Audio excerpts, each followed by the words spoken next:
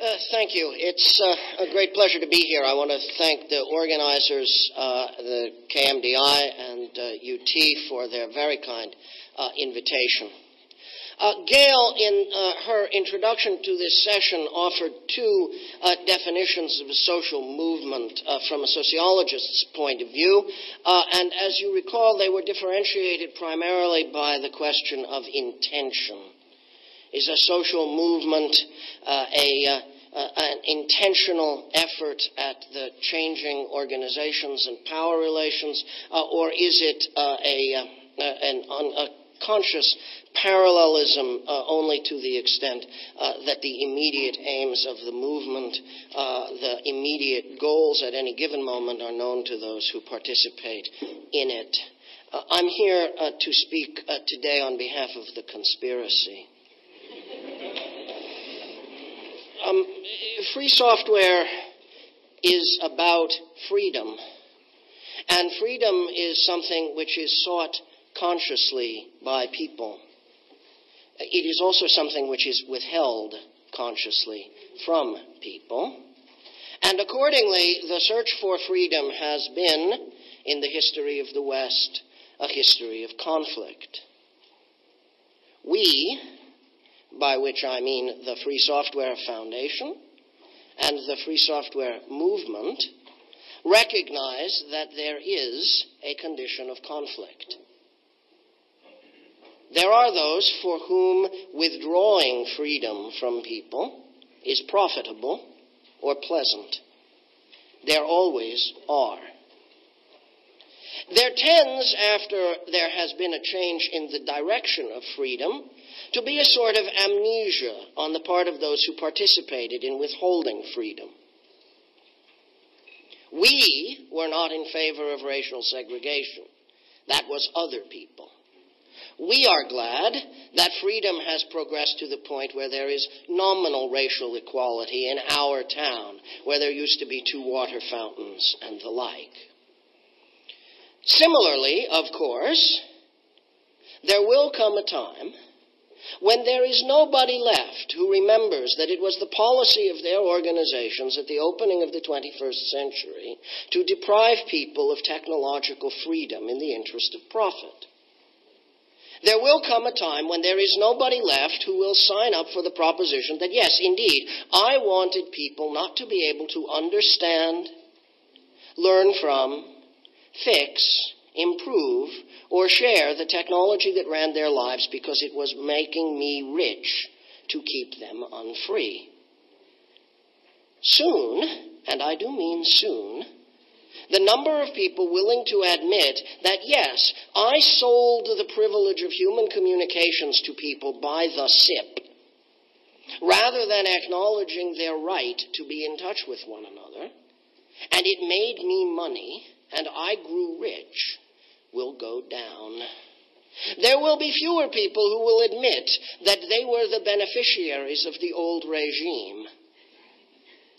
My job, as I understand it, is to bring them to that condition of virtue, the minimum condition of virtue, in which they have forgotten their history of vice as quickly as possible. That's not just my job. That's your job, too. We're doing it. And unlike much of the long history of the struggle for freedom, this time we win.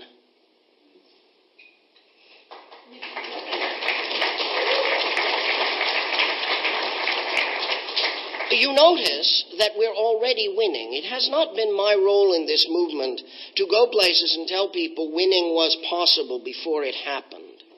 That work was done by my friend, my colleague, Richard Stallman, who spent his entire adult life telling people it was possible, as a result of which it became possible.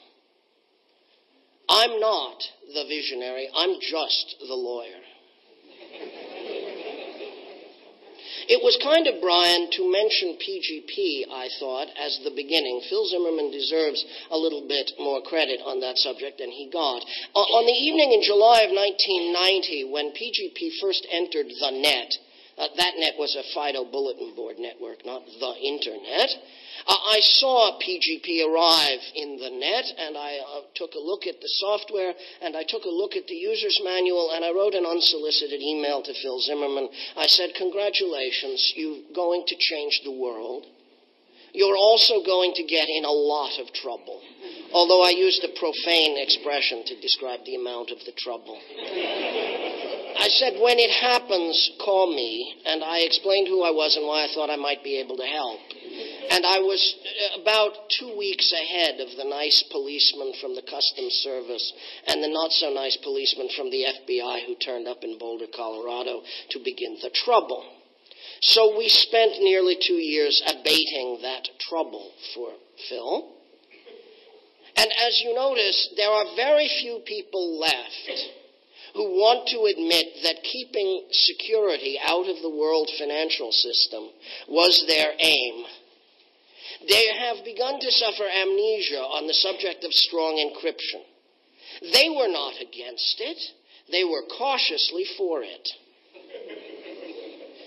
In order to reach that point, mind you, we had to defeat an alliance of the spooks and the cops in the world's dominant empire, which had maintained it would never be moved on these subjects, ever. And for years, there were certain people I met on the circuit who began their talks by asking me whether I was still in favor of pedophilia and nuclear terrorism. But of course, we got the freedom to keep secrets, which is now primarily used by every bank and every brokerage and every financial intermediary in the world, but which, as Brian points out, is also keeping people alive. Free software, that is, software that can be freely copied, modified, and redistributed by its users, is the sine qua non of civil freedom in the 21st century. Civil freedom in the 21st century requires human beings to retain control over the technological environment that surrounds them. Without that control, they live in a world of perfect surveillance conducted perfectly all the time on behalf of whoever it is who does control the technology that they do not control. So you are given an automobile and you are told, here's a dandy little button you can push if you get into trouble on the road. Just push the button and roadside assistance will be summoned. And then we learned that a major U.S. automaker enters into a deal with the police to permit, under certain circumstances, the button to be pushed without your knowing it, and for you to be connected not to the helpful roadside service people, but to the police so they can hear what's going on inside your automobile. Spyware, as you're aware, has suddenly become an issue of which people are aware in the United States. A year or two from now, people will be forgetting that they were for spyware, you know? Oh no, we have now forgotten that we used to be the people who made money by surveilling users of the net through machinery that we implanted on them without telling them what it did. They will have forgotten that because it will be made illegal, hastily and clumsily and with all sorts of unintended consequences by legislatures suddenly outraged at this theft of freedom from people. But this is, for our purposes, you and me, a reminder of the extent to which civic freedom depends upon rendering the personal computer revolution a revolution that benefits persons rather than organizations, public and private, for the control of the persons who use computers. In the highly developed societies, everybody interacts every day with machinery which is either under their control or out of their control, that contains, transmits, receives, and reprocesses information crucial to their own definition of autonomy. Financial information, intimate conversation with persons, political activity, Whatever it is that we define as information about or facilitating our role as autonomous citizens of a free society now passes ineluctably through the devices controlled by software. Who controls the software controls life. Well, it had better be us. That's the real political meaning of the free software movement.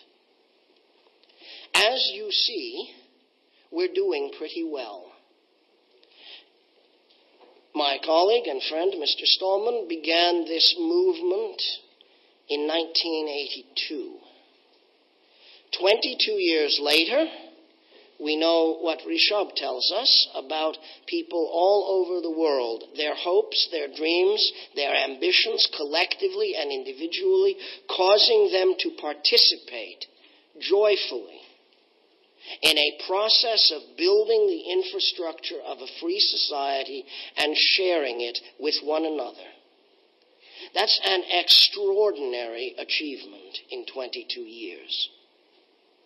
By comparison, 22 years after the beginning of the French Revolution, a military dictatorship had taken over the Free French and was employing the Free French to fight and die in a war of European conquest, thinly ascribed to the impulse to bring freedom to the downtrodden participants of the unfree societies of the old regime. Something not entirely unlike going to war, say, in Iraq, in order to bring freedom to the downtrodden members of a society over which one wishes to exercise, however very temporarily, military occupation. We have militarily occupied nothing. We have guillotined nobody. We have wasted nary a dime of venture capital financing, a sin we take more seriously than the supposed founders of the new economy who wasted, as you know, more than a few dimes and sent more than a few widows and orphans home hungry. It is they who will soon forget that they were part of the new economy based upon capturing the eyeball and enslaving the consumer to an even more sophisticated system of disempowering mass communications than the television, radio, etc. they had already got. Our plans extend far beyond the software layer of the network.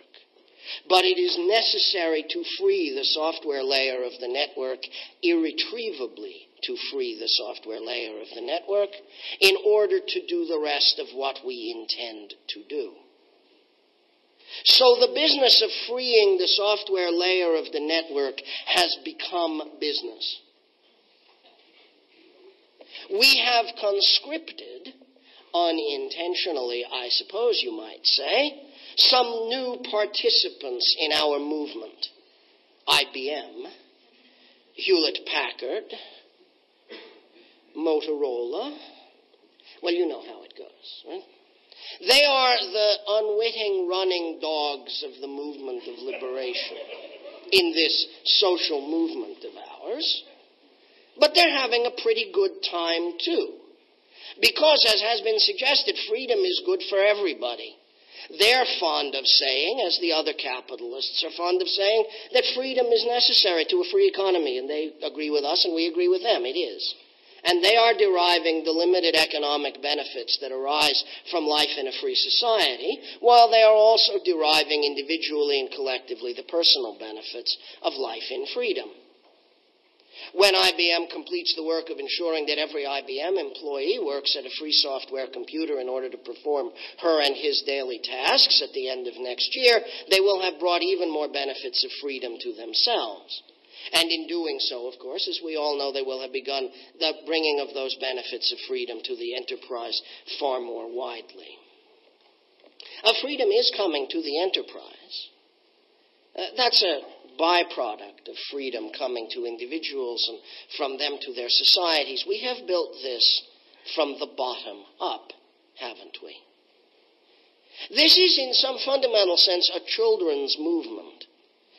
I feel this all the time. I am almost too old to be part of it.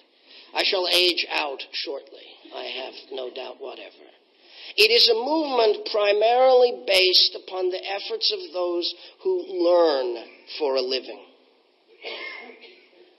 By the middle of the 21st century, I feel fairly safe in predicting the majority of what we now call making software will be done by people we presently call students, doing something we presently call learning.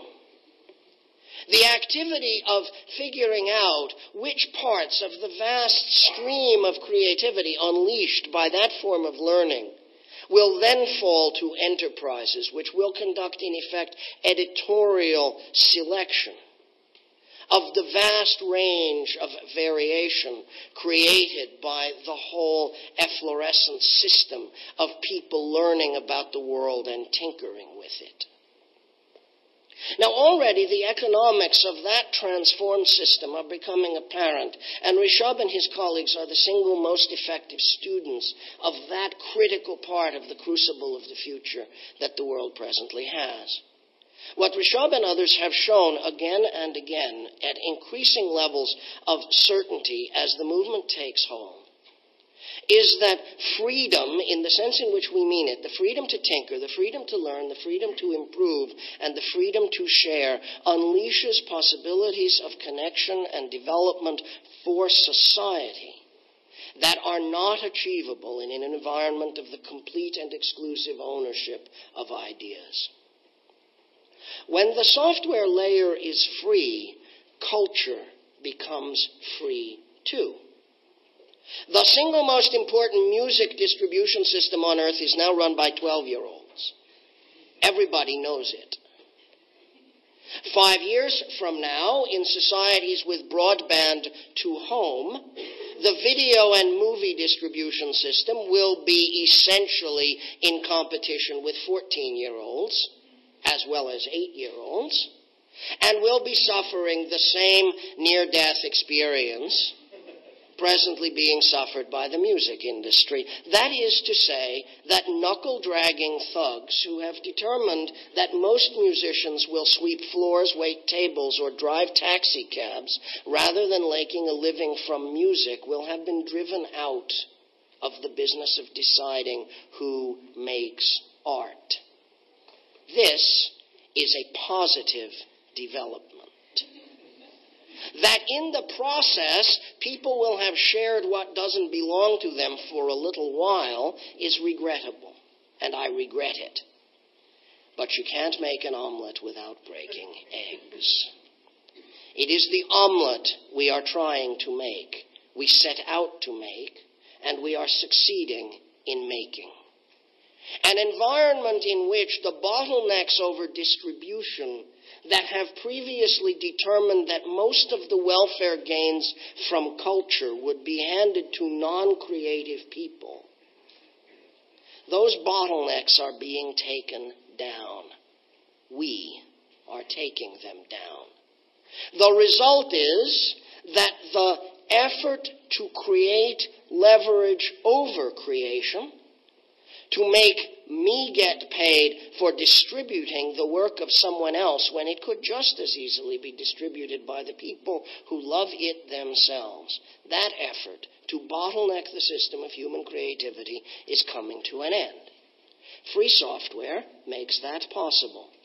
The freer the software, the more possible it is.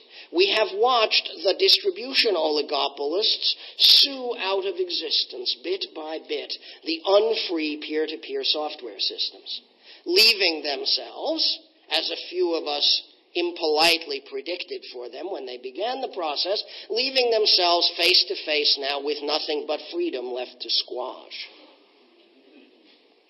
They have slowly maneuvered themselves past the point where mere name-calling would do the work, or past the point where the centralized directory or the eyeball-selling Napster model of how to get music could be used as a point for the repression of sharing.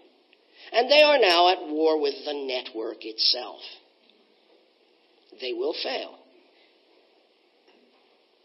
Similarly, the best funded, deepest, and most abusive monopoly in the history of the world is dying.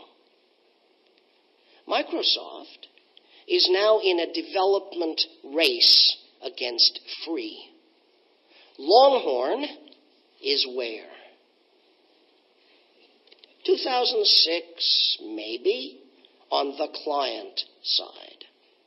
2008, maybe, on the server side.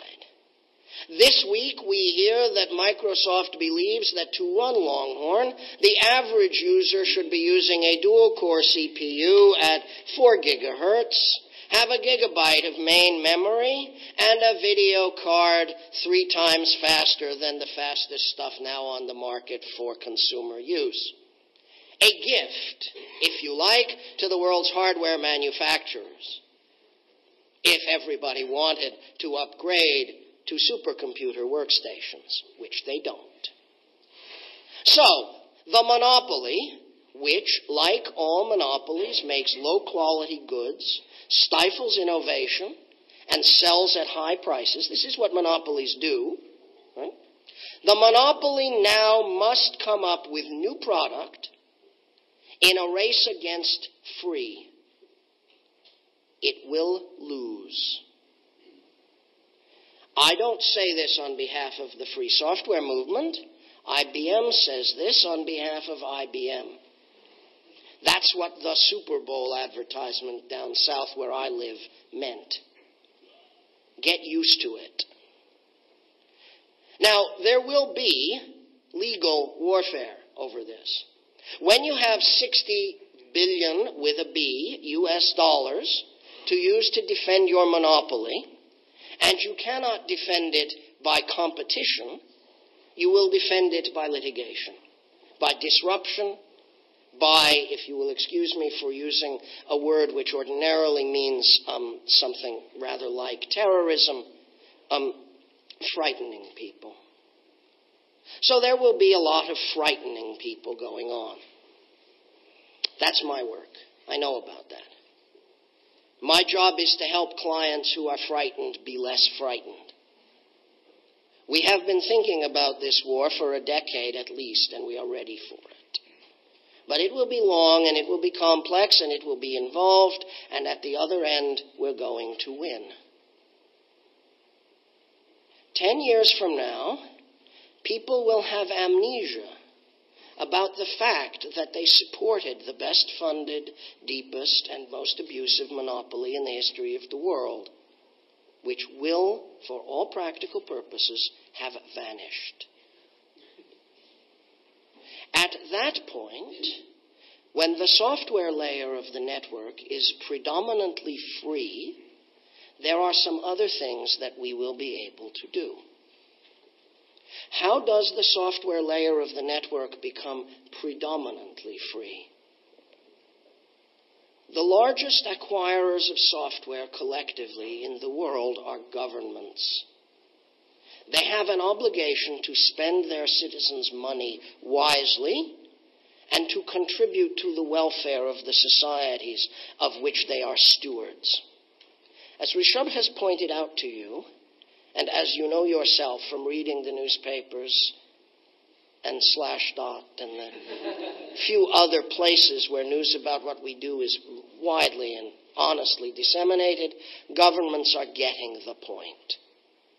The largest software market in the world is moving towards us at a previously unimaginable rate. When government switches to freedom, the economy moves too. George W. Bush believes that, and so do I. We're talking about different kinds of freedom, but the principle is the same. We're going to free a lot of citizens in a lot of societies around the world in the next 10 years. And that's what hurts the monopoly more than anything else. I make that prediction to you on the basis of a fairly confident experience in doing this law and some industry relations around it. But if you doubt me, an experiment is being conducted. Just watch what the monopoly does, and you will know about what it is primarily afraid. The owners of culture, of course, are not just the software monopolists. But they fully understand why the movement to free software threatens the oligopoly of cultural ownership. Could we have an agreement about digital rights management? Yes, we could. In fact, we explored one with the United States Senate in the course of consideration of what was known as the Hollings Bill, because it kept changing its initials as Disney found a new untenable political position and shifted the name of the statute they were paying Senator Hollings to make for them.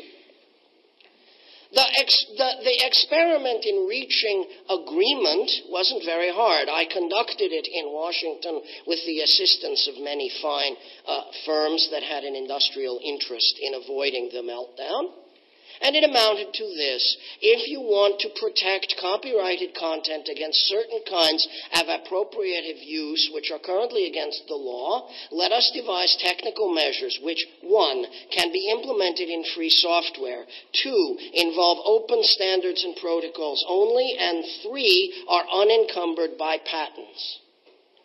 If you do that, you can create a big tent coalition which embraces everybody from, here I find it particularly useful to be at one end point, the Free Software Foundation, to, at the other end point, the Walt Disney Company. Who boggles the deal? Not the Free Software Foundation, but the Walt Disney Company. No. Any implementation of rights management technology in free software is worse than nothing at all. The one thing that we must have is a system that consumers cannot understand or modify. If we have that, the game is over. Yes, you're right.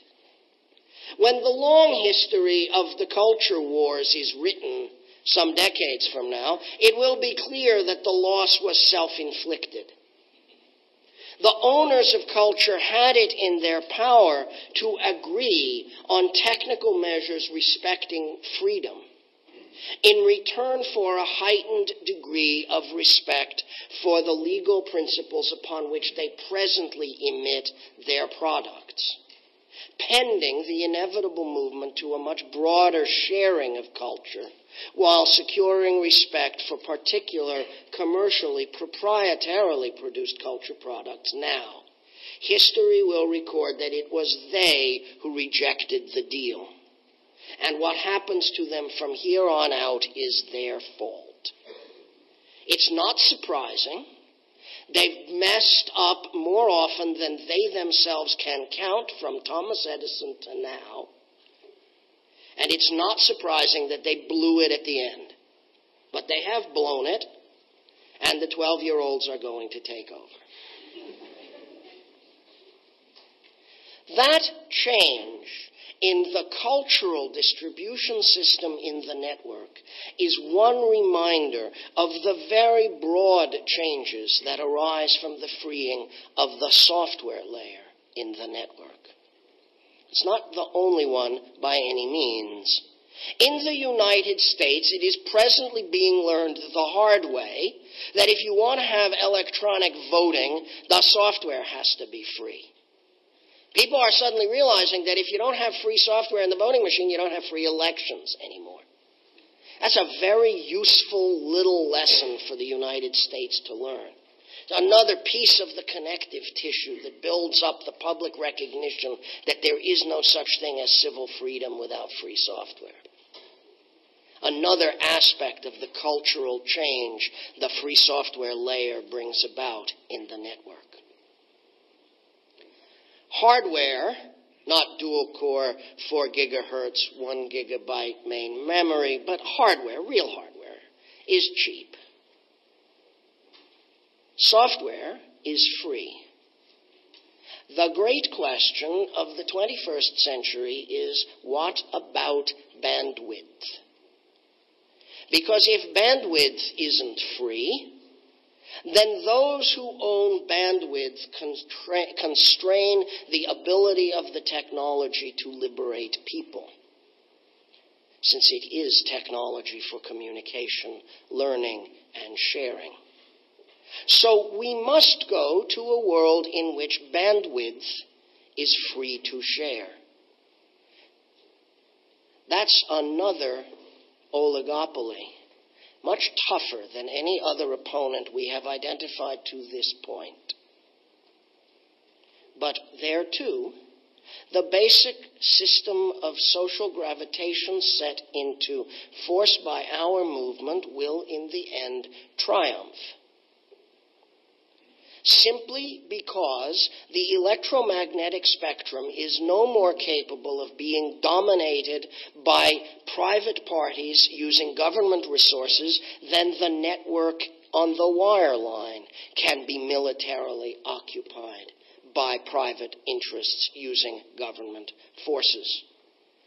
When software is free and hardware is cheap, people begin to realize that purchasing switching capability by the hour or the minute or the call, or purchasing bandwidth out of the electromagnetic spectrum, which everybody intuitively understands is a common resource, makes no economic sense for individuals. Why do I pay phone bills? I could just as easily build neighborhood area networks and connect them together using microwave links that are now cheap and easy. We could build up the public telecommunications system and stop paying. By the middle of the third decade of the 21st century, there will be not just proof of concept and running code, but substantial free territories in the world in which all voice and data communication occurs freely on shared spectrum and has driven out the poor quality, low feature systems of telecommunications for which people pay at present. Tax cut politics will have rather little traction compared to the actual electoral politics of vote for us and we will eliminate your telephone bill, your cable bill, your internet bill, your special pay TV prices, etc., etc., etc. Subscription fees, which increasingly take more out of the average consumer paycheck than most of the discretionary government services provided to them.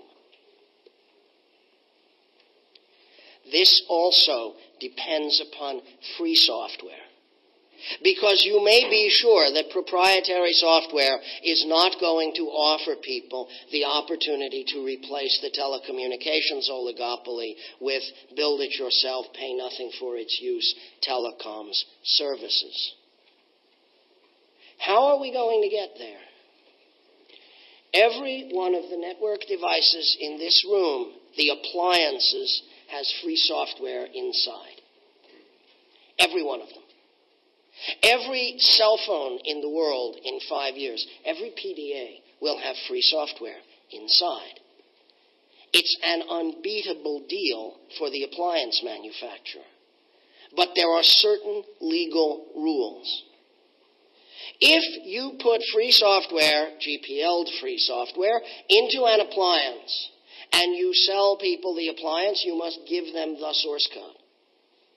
If you permit modification of the code once it is in the device, we will tell you, you must permit that modification by the user in that device.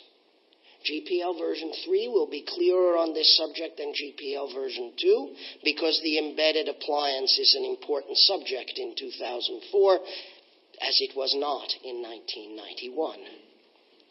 No manufacturer of a consumer telecommunications device wants to sell the device in a way that renders the software inside not upgradable. It is not advantageous for the manufacturers, much less for the telecommunications and network appliance distributors, not to be able to upgrade the devices in use. Appliances are going to become free. Left to their own devices, the telecommunications oligopolists and the content owners would get together to create an eyeball-selling, you pay for culture by the SIP society. But they're not going to be left to their own devices. We have their devices. And their devices are going to work for freedom. When you have a free software PDA, turning it into a voice-over IP phone is trivial. I'm just doing it to a newly purchased free software PDA now. When you have a voice-over IP, music playing, video watching, free software box in your pocket, and it costs $75,